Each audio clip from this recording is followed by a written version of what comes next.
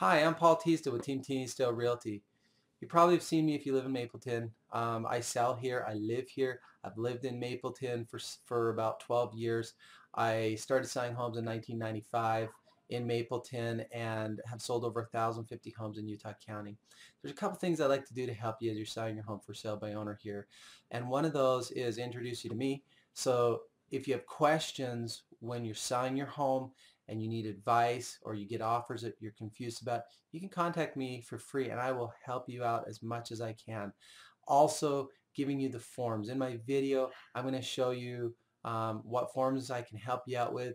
People may bring you offers and you may need the forms like the purchase contract, the seller's property condition disclosure, for counteroffer addendums. I'll provide all those forms to you for free. I'll send them, email them out to you. I'll also come over to your house if you'd like me to, and I'll give you my opinion on how your home is shows, and I will give you my opinion on a market analysis. I'd like to give you a second opinion on what your home's worth. Wouldn't it be nice to have someone that lives in Mapleton that is familiar with the sold comparisons to actually compare you out and give you a true and accurate price on your home?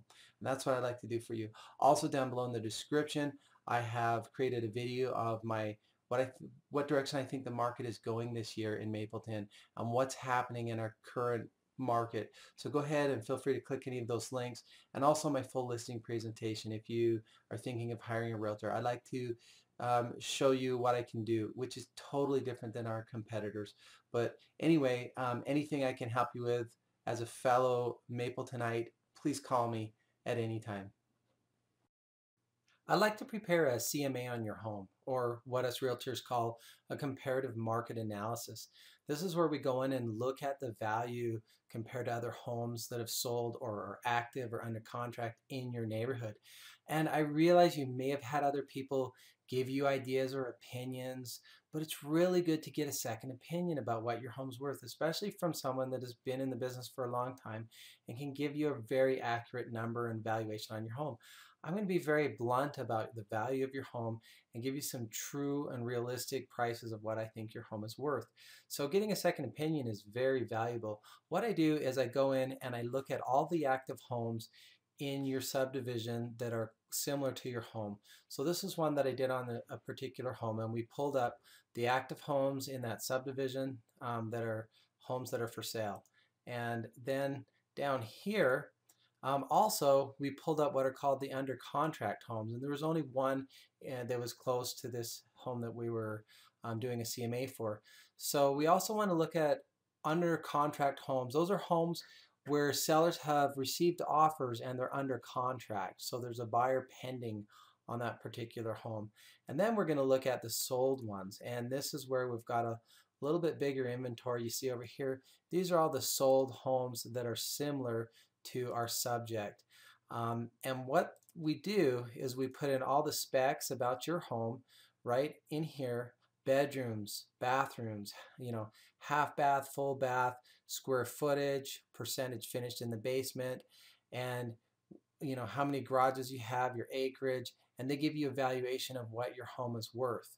Now, what this does, the software goes through and makes an adjustment for each of the, comparing you to each of the homes in those different categories.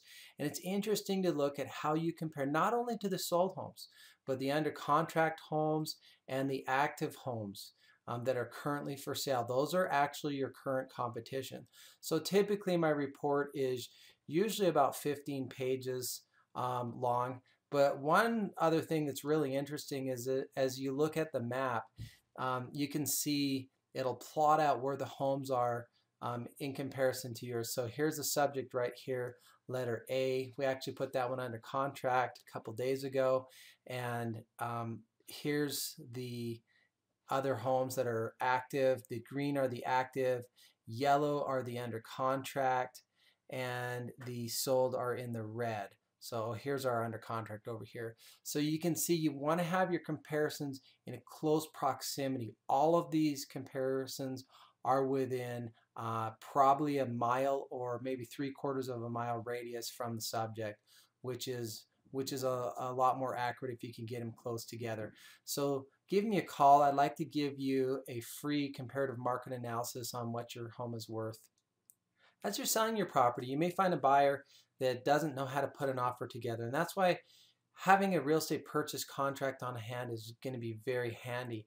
And you may want to have this to give to your buyer. This is the real estate purchase contract, and I'd be happy to give you a copy of a blank one of these. This is a 6-page form, as you see down in the bottom left corner, and it specifies how much earnest money you're putting down, how much, what your offer price is, when you would like to settle and close on your property, when they're going to do their inspections. You can't just sell your property on a handshake or feel like you have some kind of commitment. These things need to be put into writing. If you have questions about the purchase contract, just let me know, but I'm happy to send you a blank copy. The other thing is a counteroffer, or if you know, want to add things to your contract. We call these addendums. I can send you some blank addendums as well. And the third thing that is really important when you're putting your property for sale is doing proper disclosures. The laws in Utah require you as a homeowner to make full disclosure of your property.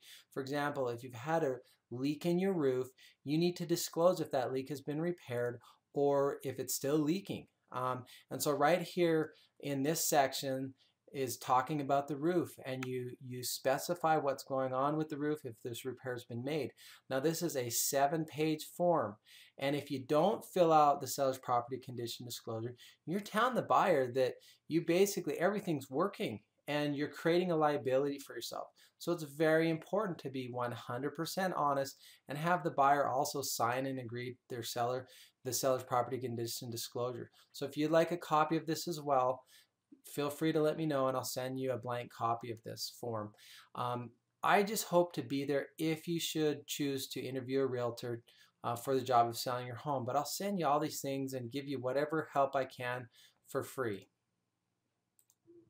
If you follow this arrow on the left, you'll see in the YouTube video some extra links under the description. One of those is my opinion about the current market conditions in Utah County, what the forecast is, what's going to happen with the market.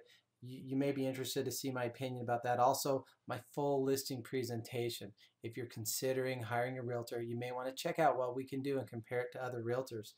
Also, down below in the video links, you'll see how to search for homes if you're going to stay in Utah County, how to find short sales, bank foreclosures, and stuff like that in Utah County.